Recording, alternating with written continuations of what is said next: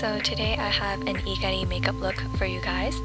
This is also called the Hangover Makeup look in Japan, which is very popular right now. This is a very simple makeup look to do, and I use very little products for this look, so please keep watching.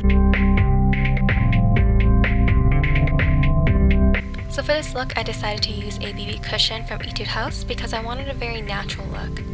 Then I'm going to be taking the Naked 2 palette and the color Chopper, and I'm going to be placing this onto my eyelid and up to the crease. But I'm not using an eyeshadow brush because A, I wanted this to be simple, and B, I was a little bit too lazy. So I'm going to be taking the color Foxy, and I'm going to be placing this into the crease, and this is just to blur out any harsh lines and to soften the color.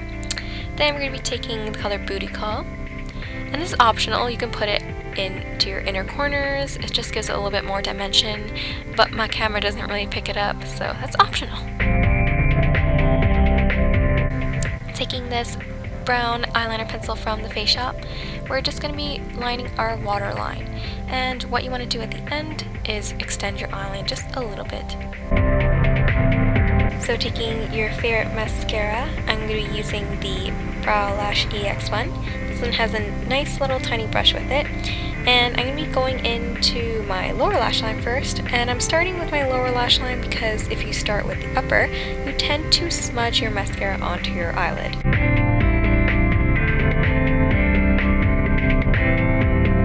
Then taking my favorite Panasonic eyelash curler. This one's a heated and rotating one.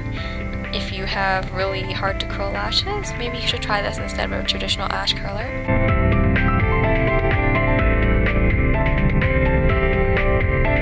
Then taking your eyebrow pencil, I'm using this one from the Face Shop. It has a nice angle to it, and it doesn't draw on really harshly, so it's fairly natural. I'm just going to be filling in my brows, and I'm not going to extend my brow really much or anything. I'm just going to follow the natural line.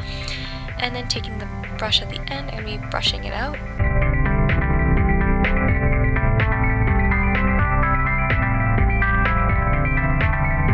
Taking this lip color from the Face Shop, I'm going to be using it as a cheek color and a lip color.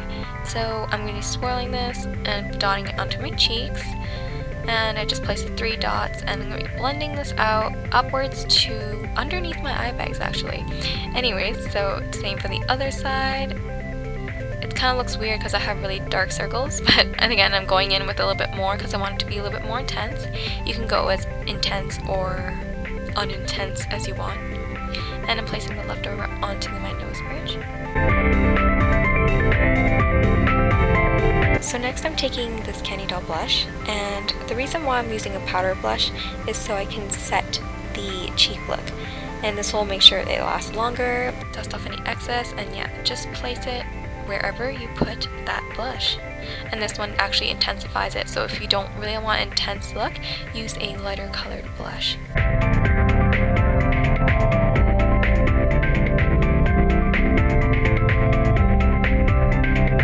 Taking that same lip color from the Face Shop, we're just going to be putting that onto our lips so we have a more lively look. Even though this is Hangover Makeup, you still want to look alive.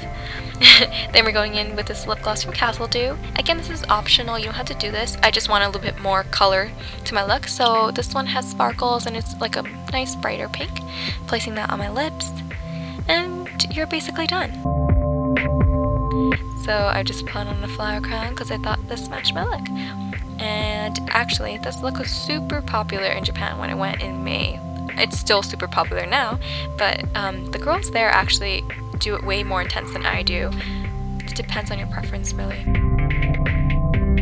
So if you like this look, please give it a thumbs up, and if you have any questions or comments, please leave them down below.